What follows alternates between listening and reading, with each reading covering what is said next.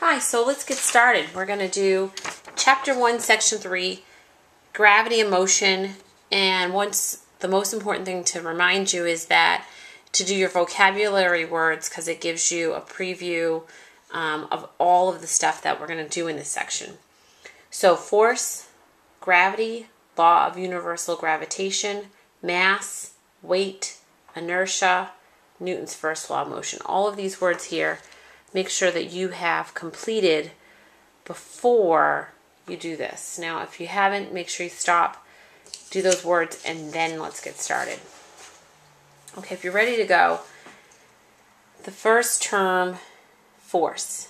Force is a push or pull exerted on an object. Okay, so here I have a little guy, and he's pushing, and it was supposed to be a swing. He's smiling in here, or a pull, and this little girl is pulling a large glass of water. Okay, and so she's exerting a force. Okay, now we're going to use that to help us with the other terms. Okay, so here we have gravity. Gravity is a force of attraction that all objects have towards each other. And in this case, this S is the sun, and here is the earth, and I put an E there. And the earth is attracted to the sun because this is a larger object. It has a very strong pull of attraction on the smaller object, the earth. Now the sun is also, they're both attracted to each other. All objects are attracted to each other. This force of attraction holds all objects in their orbit. In this case, the Earth's attraction towards the sun helps the Earth and all the other planets, in fact, so that that doesn't float away. So it stays right in that path. But the part that's important is that it's attracted this way. It wants to slam into the sun. There's a reason why it does not. Okay, and we'll get to that when we talk about inertia in 1 second.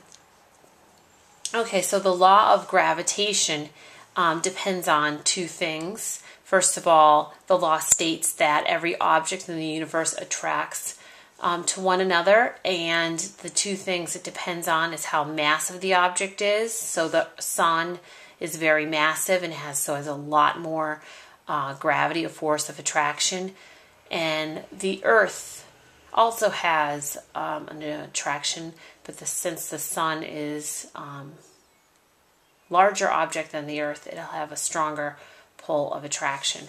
Now the Earth and moon, and I'm just going to write the word moon, it's going to come off the circle a little. These two, this is another two sets of objects here. The Earth is attracted to the moon, the moon's attracted to the Earth. The moon, Earth, and sun are all attracted to each other. And this is not drawn to scale, and the distance also is another thing that depends on the law of gravitation. So how close the object is, and these two have a closer distance, this will have a very strong pull. This also has a strong, the closer the object is to the larger object, the stronger it has force of attraction. Okay, mass versus weight. Now I have these squares right here, and I'm going to fill them in with some circles because, first of all, let's just go over that term. Mass is the amount of matter in an object, okay, and it's measured with a balance. All right, so mass, let's say that it has, and we're just going to draw these circles in here, and these are just different particles. And let's say this is a different one and has packed particles. Now particles meaning like atoms, and all of the more particles closer together, the more massive the object is. Okay, and I just randomly drew. I didn't actually come up with what object it is. It's just filling it in and showing you the difference. So the more stuff there is in the object, the more particles there are, the more more the more massive it is. When there's not a lot of particles, the lower mass. And we measure this with a balance, and the units we use in science class is done in grams. Now, question for you. This one would be low mass. This is high mass. What would this one be?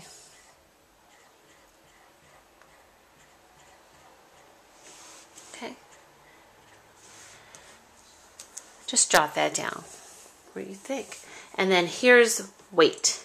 Weight is different from mass. The only thing that they have is that weight is a force of gravity on an object, and weight is actually, we can measure, we can calculate it, which is mass, how much mass you have, times how much gravity is pulling on that object. Let's pretend that this is a basket, one of those that you can go to the grocery store, measure your fruit, and here are some apples. Okay, and then this, in the grocery store, this spring would pull down. The more apples, which would just be the same as up here with the particles, the more you have, the more weight, but it's pulling down. Another example of that would be the bathroom scale.